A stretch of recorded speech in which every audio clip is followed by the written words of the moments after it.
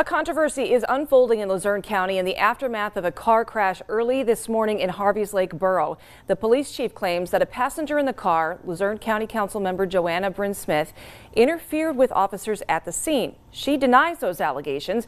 2822 News I-Team reporter Andy Mahalchik joins us now live in the studio with what he's learned. Andy? Well, good evening, Candace. Smith insists she did not interfere with the investigation and denies asking for any type of special treatment or favors because she's a county council member. Harveys Lake police responded to a crash on West Point Avenue at about 5:30 Tuesday morning. The vehicle left the roadway, crashed into a ditch and a septic tank. These photos were taken by the homeowner. You can see Smith standing next to a police cruiser. The driver, Jose Adams, is now under investigation for suspicion of drunk driving. The police investigation, again, is ongoing. Smith has not been charged in connection with the crash. But according to a report in the Times-Leader newspaper, Police Chief Charles Musial is quoted as saying, "She was interrupting my officers, said you don't have to do this. She got very upset, very disrespectful." The Times-Leader article also reports that numerous warnings were directed at Smith not to interfere with officers performing their duties at the scene. The police chief in that report says that Smith identified herself as an attorney and a county council member and asked for leniency. I reached out to Chief Musial numerous times for comment. I even went to a police station. We have not yet heard back. Smith sent this statement to the I-Team. "Yesterday, I was involved in a vehicular incident as a passenger. I cooperated with the police at the scene.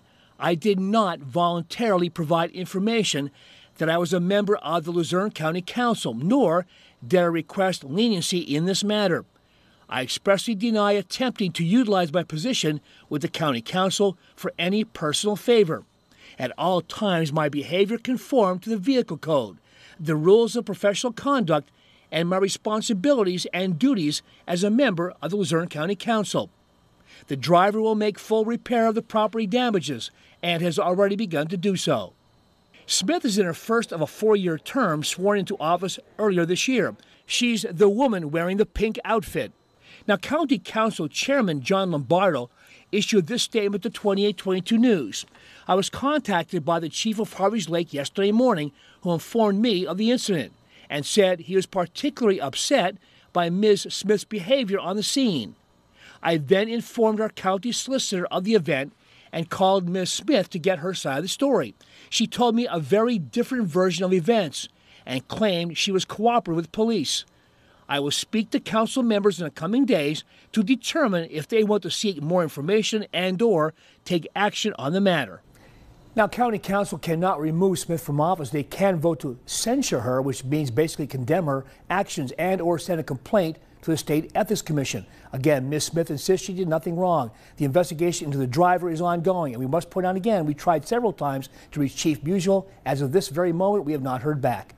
Nick and Candace, back to you. All right, Andy, thanks for the update.